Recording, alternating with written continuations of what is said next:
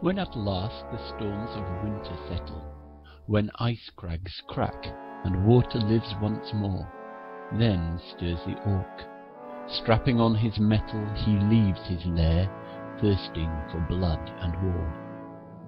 In lowland woods the tufted titmouse sings, and through the ice intrepid snowdrops bloom, while I my yew-bow yoke with new oiled strings, and play my whetstone's steel-voiced song of doom. Through moonlit glade the ale-drunk raiders strut.